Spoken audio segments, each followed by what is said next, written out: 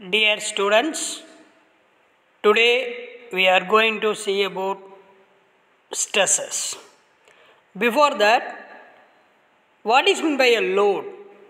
It is any external force acting upon a machine member is called load. The loads is classified as number 1, dead or steady or static load. That is, the load which does not change in magnitude and direction is called dead load. Example, self weight. Second one, live or varying load. It is the load which is continuously changing. Example, vehicle pass over a bridge. Third one, suddenly applied load or shock load. It is the load which is applied suddenly. Best example, blows of a hammer. Next one, impact load. It is a load which is applied with some initial velocity or the load which is dropped from certain height. Example, forging.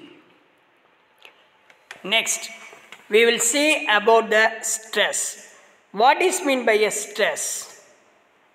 The internal resistance of force per unit area is called stress. That is, stress is simply classified as many types.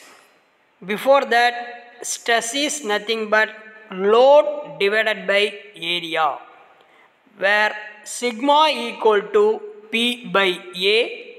P is the load or force acting on the body and A is the cross-sectional area of the body.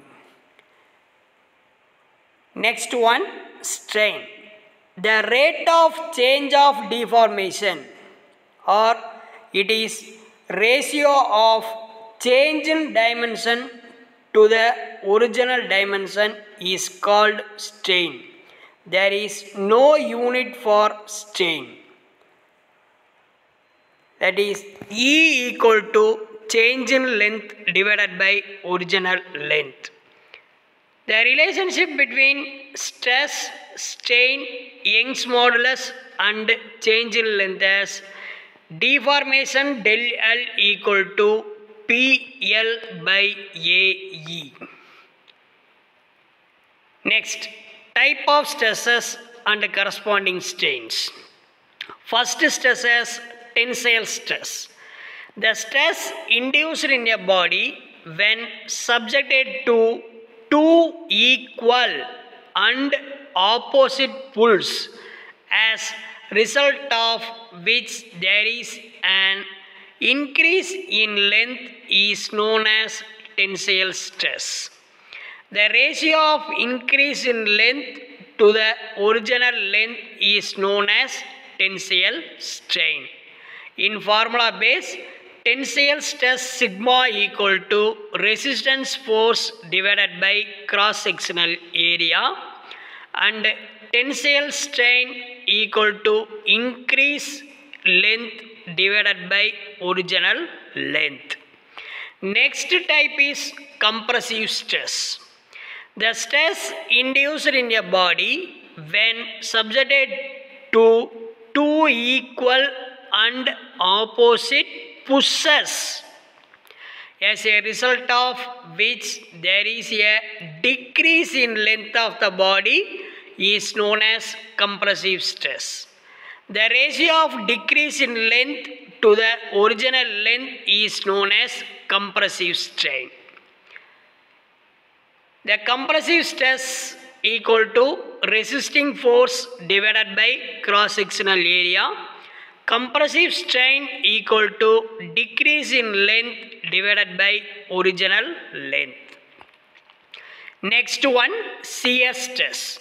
The stress induced in a body when subjected to two equal and opposite forces which are acting tangentially across the resisting section, as a result of which the body tends to shear off across the section, is known as shear stress.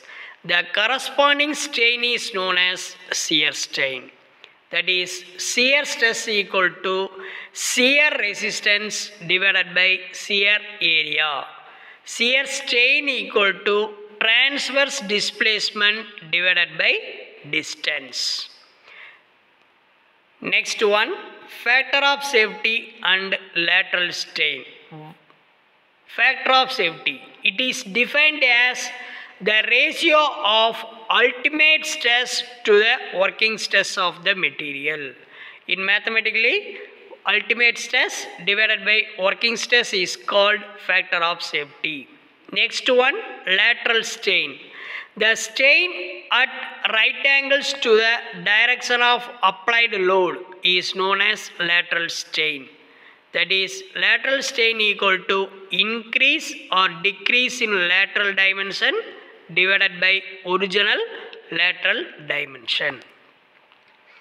Next, modulus of elasticity or Young's modulus. According to the Hooke's law, the stress in a material is proportional to the strain up to the elastic limit. Therefore, within the elastic limit, the ratio of the axial stresses to the corresponding axial strain is found to be a constant. This constant is called modulus of elasticity or Young's modulus. It is denoted by E. Modulus of elasticity or Young's modulus equal to axial stress divided by axial strain. Next, modulus of rigidity or shear modulus. It is denoted by capital G. The ratio of shear stress to the corresponding shear strain is found to be a constant up to the elastic limit of the material.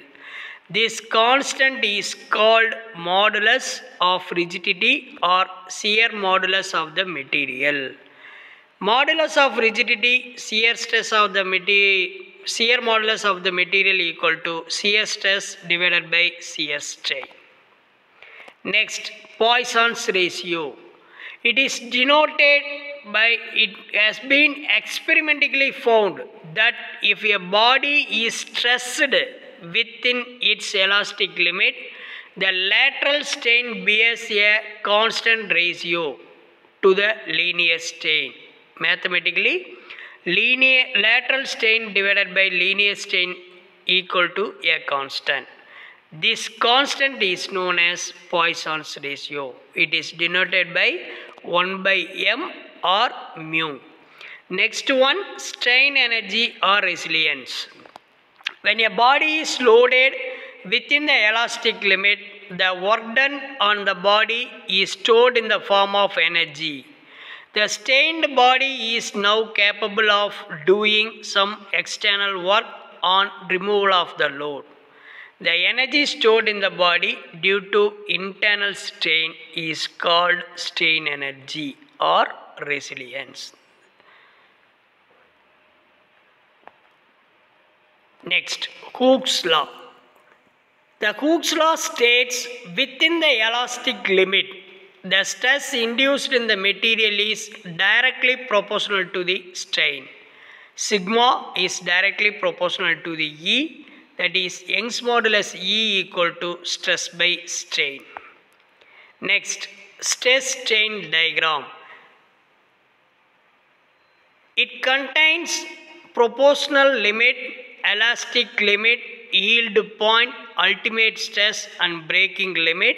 We are going to form the stress strain diagram in stresses with strain.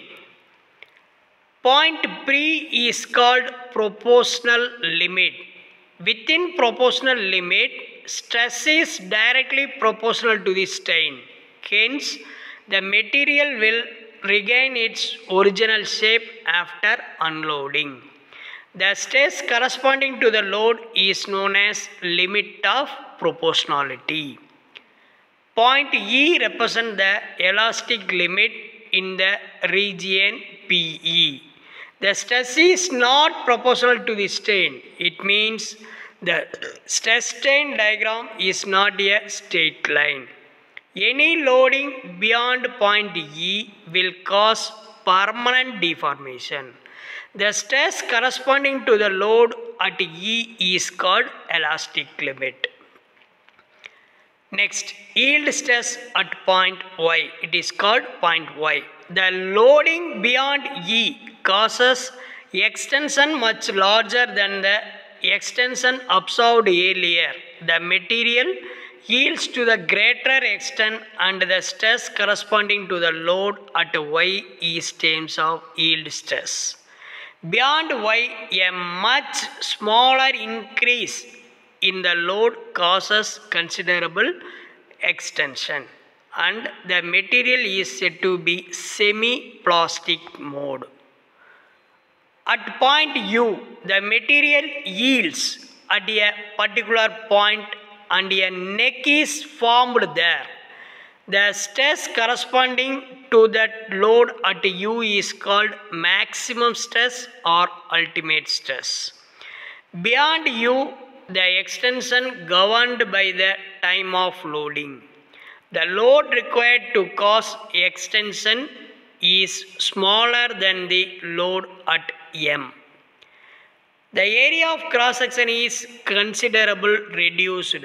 The elongation continues till the material breaks at point B. The stress corresponding to the load at point B is called breaking stress.